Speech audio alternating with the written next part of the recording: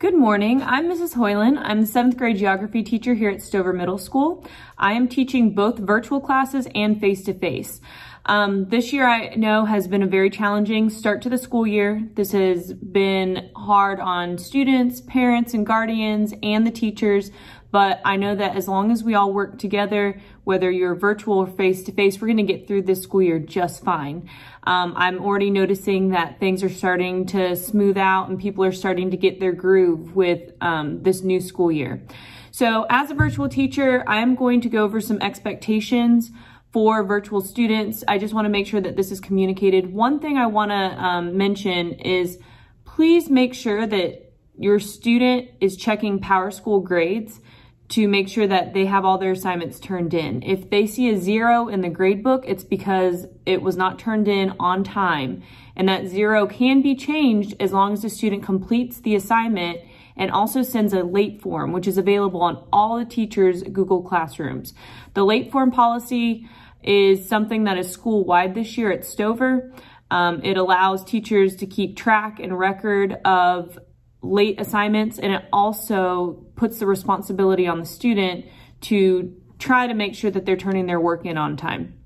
So please make sure that you access that. Parents, if you don't have access to PowerSchools, you need to contact the front office and find out how you can do that. You can have your own login, you can check the grades from your cell phone, you can check your grades from your computer, you can even set it up to where you get notifications every time a new grade is entered into the grade book.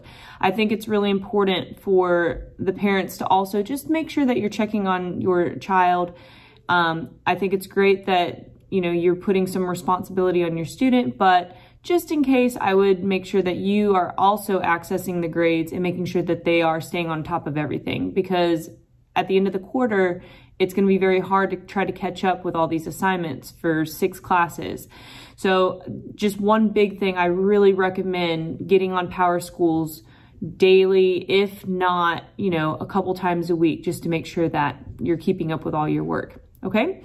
Another thing I want to mention for virtual expectations, students that are virtual option 2, they are expected to log on during their class times on time and also have their video cameras on.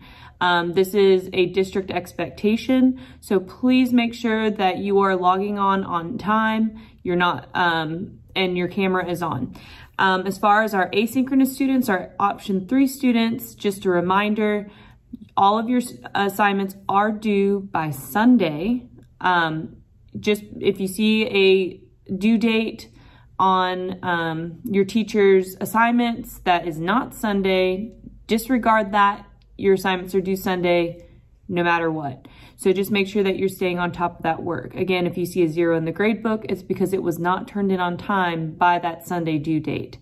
I do recommend that you are checking your classes each day. All of your virtual teachers have some sort of daily agenda in their Google Classroom under the classwork section. And that's where you're going to be accessing your assignments for the most part. Please do not hesitate to email us. That is the best way to get in contact with us. If your teacher has a remind, please, send them a text anytime.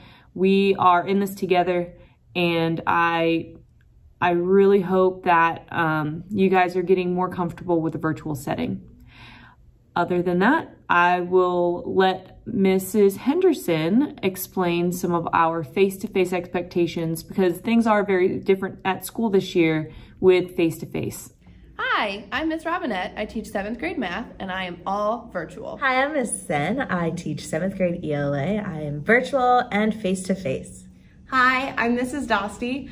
I teach 7th grade English here at Stover. I teach both face-to-face and I teach virtual. Hi, I'm Tammy Butler. I teach 7th grade science. I teach face-to-face and virtual.